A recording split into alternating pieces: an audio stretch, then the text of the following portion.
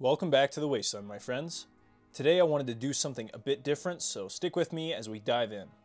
While scrolling on my Pip-Boy, I noticed many why you wouldn't survive videos on various different subjects.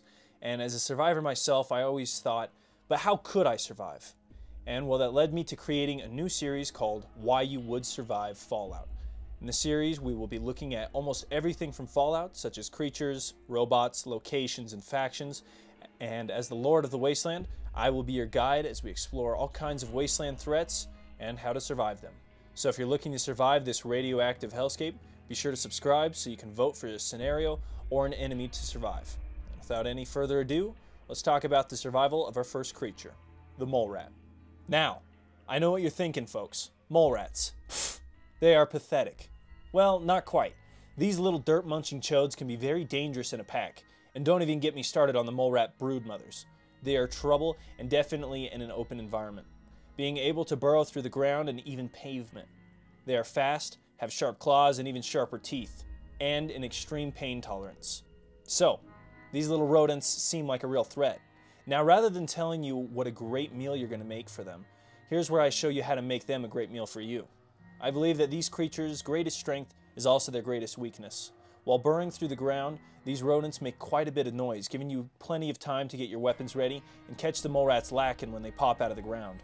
There's plenty of time to strike Molerats when they emerge, ending them before they become a threat. However, if you're unable to strike during this time, get to high ground and specifically to an area where they can't climb to. This will allow you to strike uninterrupted before they inevitably retreat and wait for you. If you are somewhere where high ground is unavailable, then I recommend getting on the defensive, as these creatures are very dumb and a good strike or shot is all that's needed. They may be able to attack decently, but they are quite weak, meaning that they are deadly in packs and are quite easy to kill on their own.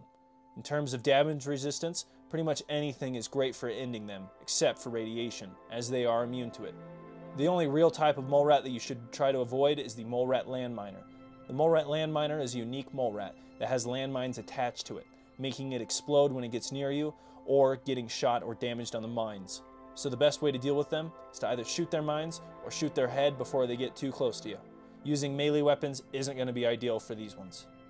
Some weapons I would recommend against basic Molerats are flame weapons, shotguns, and two-handed melee weapons. Anything that you can use fast, easily, and that will keep the Molerat from biting you. Due to these Molerats being so weak, all you really need to do is get a good hit in there, and they're done for. Well, folks, that's going to be it for this video. I really hope you enjoyed it. A little bit shorter, but I mean, we are fighting Molerats, so the next series we're going to be talking about all kinds of different things. But Molerats, I mean, they are pretty weak. They do have their advantages, like I've said. But yeah, they're just little ground poppers that you can just, pop when they jump out of the ground, honestly. So with all of that said, folks, get ready for more things. If you guys want to vote, I'm going to have a vote out pretty soon.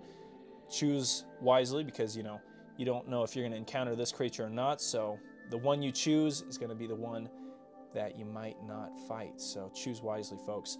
With all of that said, may the Wasteland treat you with peace and prosperity.